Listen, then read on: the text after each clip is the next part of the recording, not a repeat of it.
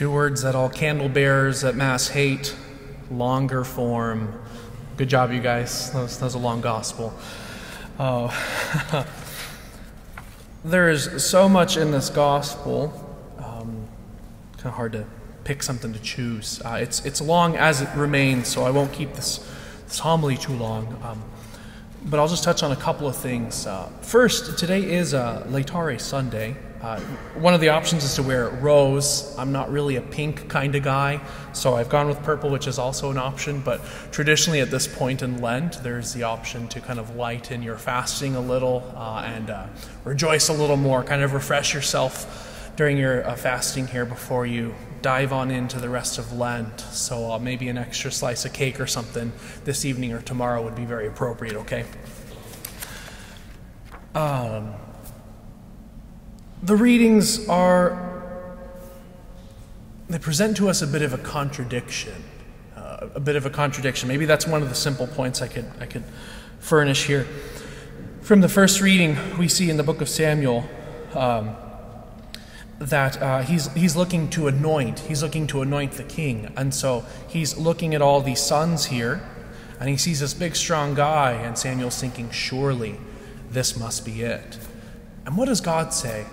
I do not see as you see. And so he's waiting and waiting until finally the youngest son whom he sees, a very young, ruddy youth, David, comes in. And God says, this is him, this is the one, anoint him. If you actually pay attention to the wording, it's actually where we get our strong precedent for the sacrament of confirmation as well. He is anointed, and from that point on, the Holy Spirit is present with David. So it's a good one to read just to kind of brush up on your scriptural basis for confirmation. It's really beautiful. But it remains, God does not see as we see. And the same thing we also see here, how the Lord tells the Pharisees, if you were blind, you would have no sin, but now you are saying we see, so your sin remains. And truly the man whose eyes he opened is the one that is now speaking with wisdom, that has seen that Jesus Christ is truly God. And so what does he do? He worships him. The Pharisees, in their hardness of heart, they say, you were born totally in sin, and you are trying to teach us. Then they threw him out. So we see a lot of contradictions here, a lot of seeming contradiction. Namely, that the Lord is using the weak, all right, using the weak to show his glory. That only those who admit that they are blind are the ones that see. A young, seemingly weak youth like David is truly meant to be the one who is anointed. A good question is, why does God not favor the strong? Why does he not favor the strong? That's almost like a good philosophical question, right? I mean, if you think about it, we profess that God is omnipotent, all-powerful, all-knowing. He can do anything, and he has created all of us out of nothing. So how could it be that this God, who is all-powerful, is the one that chose the young, ruddy David to be anointed? Or the one that used the blind man to show off the Pharisees? What's up with that? If we were thinking just philosophically, then we might have all reason to think that that God would favor the strong. And truly, many philosophers who have reasoned to some kind of one singular God, and there have been many, Aristotle is one in particular, Plato is another one, they talk about the one, the good. They would probably profess something like that. They also profess, however, that this God wouldn't want to do anything with us. He's just like a lot of deists from the 17th and 18th centuries also profess. He's just kind of this big, powerful God. Maybe he's a watchmaker. He just sets all things in motion and leaves us alone. Right? All this myriad of different thoughts. What we profess in God, right? We most certainly profess that he is omnipotent, all-powerful, all-knowing, and many natural philosophers can reason to that too. But what they can't reason to is who God is, truly. And that's what makes us very, very different as Christians. The fact that God chooses the weak, right, to show forth his glory, to show off the strong is due to who he is, who he has revealed us to be, and that is an exchange of love. An exchange of love. No philosopher could ever reason to that.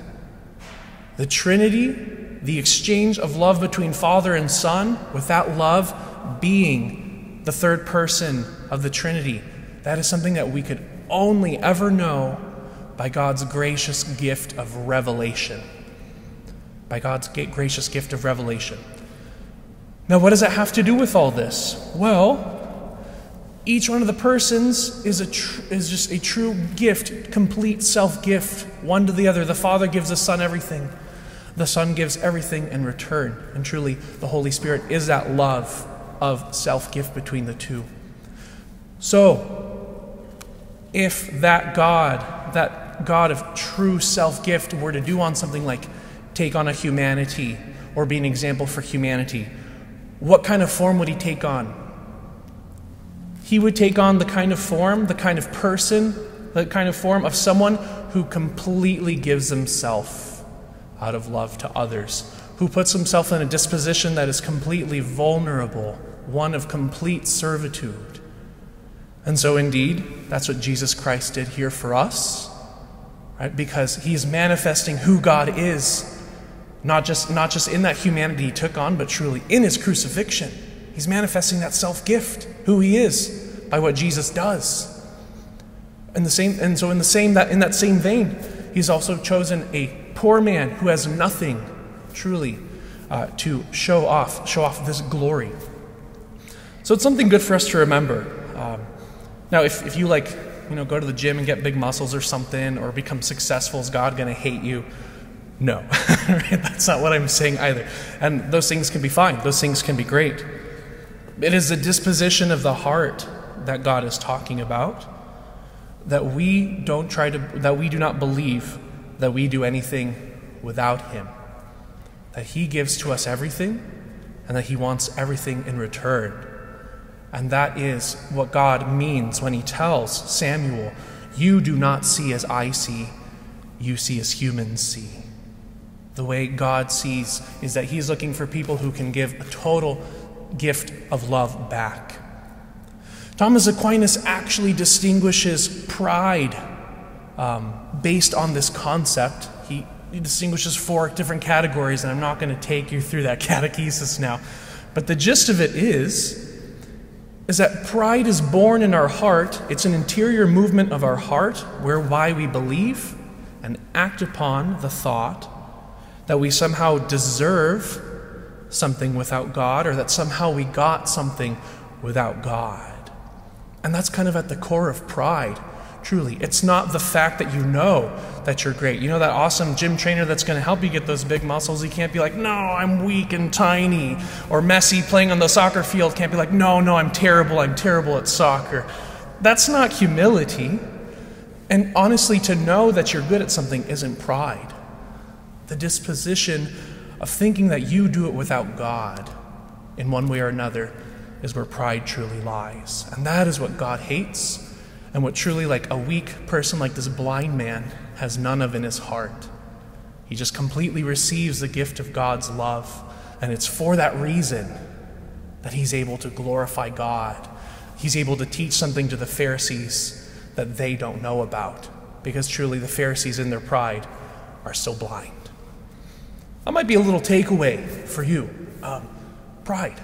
Am I living somehow without God? Are my actions, are my dispositions in such a way that I'm kind of trying to live some corner of my life as if I owned it, as if God didn't have any access to it? That might be a good point of self-reflection. Pride is one of the worst sins we can commit, and so being able to scavenge our hearts, to be able to look for it, to wipe it out, is a great thing we can do in our Christian life. I hope that you can take the example of the man born blind, of the young, humble King David, anointed by Samuel, and continue to work on that during this Lent, to truly allow the Lord instead to fill your heart, to become blind, as it were, so that he can help you see in the way that we're meant to see.